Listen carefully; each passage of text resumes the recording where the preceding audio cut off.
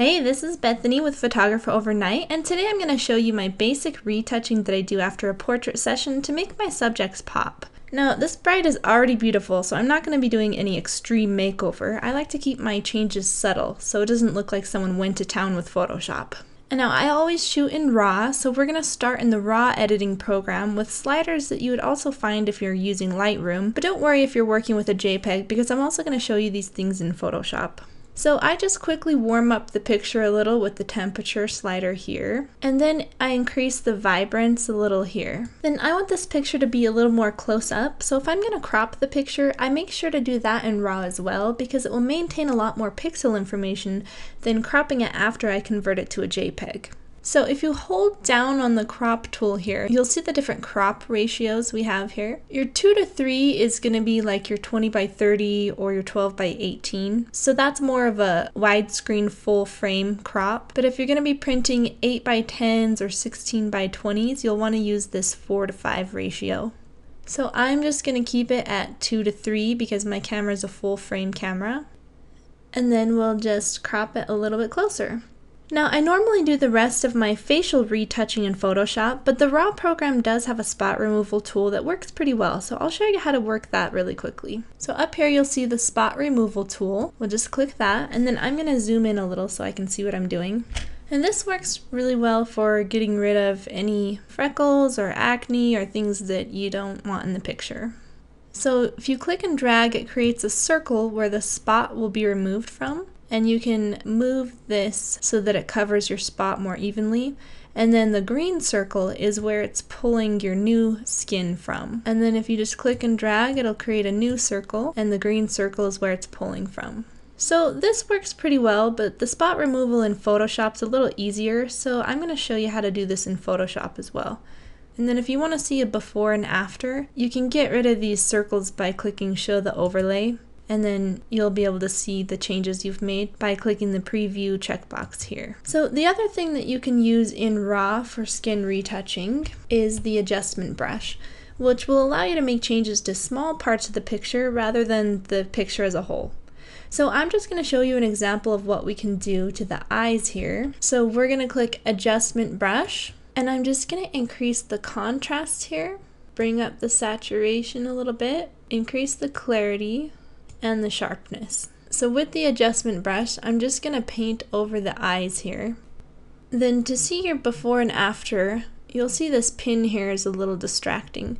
So if you uncheck this box right here, it will disappear, and then we can see the changes we've made by clicking the preview box up here.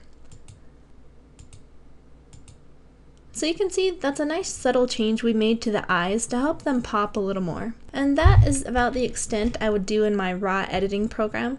So now I'm going to open up the file in Photoshop to do a little more of the retouching work. So we're just going to click Open Image here. And this will open up my RAW file in Photoshop before I convert it to a JPEG. So I'm just going to zoom in on the face a little more here. And we'll show you how to remove spots in Photoshop with the spot removal brush. Up here, if you right click, you'll see the spot healing brush tool, and then you'll see my brush is really small, so if you right click, you can change the brush size. And then you just click and the spot literally disappears. So it's really easy to do in Photoshop, so I just clean up the face a little bit here with the spot removal tool. And then I don't know if you can see these really fine lines here. If you want to get rid of those, I make the spot removal brush really small and just drag all the way across the line like that. Now you'll see in my settings here, I've got the hardness set up pretty high and the spacing about 13%. You can play around with these and see what looks the best when you use the spot removal brush on your picture. And now I'm just going to make my brush a little bit bigger and clean up the shoulder here. And then we're done with the spot removal brush. Now for discoloration of the skin or anything else that's distracting on the face, like this little mark here, I would use a clone brush. And I've got it at 69%, so it's not going to do 100% of the skin here. But we're going to click Alt where we want to draw from, then we'll be able to remove it with a similar color there.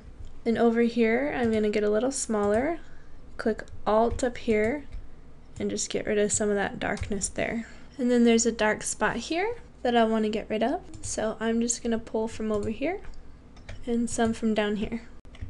I'm going to lower the opacity so it's not so bright. So we've got a more even skin tone and it's really subtle. Alright, so the next thing I want to do is show you how to get some smooth skin without going overboard. I see a lot of new photographers using this skin smoothing method that just looks really bad. So first we're going to hit Ctrl J, which will duplicate our background layer so that the smooth skin is going to be on the layer 1 and we can adjust it to taste. So I'm going to come over here in the menu and select Filter, Blur, Gaussian Blur, and I'm going to bring this down to 4.5 and hit OK.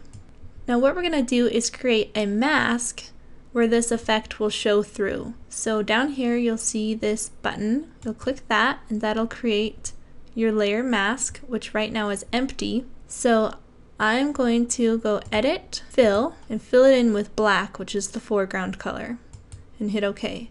So now our blur is not being applied to any part of our picture. So now I'm going to switch my brush here to white, click on the brush tool, make this a little bigger, and take my opacity down quite a bit. I only use about 30% opacity, so it's a really subtle change.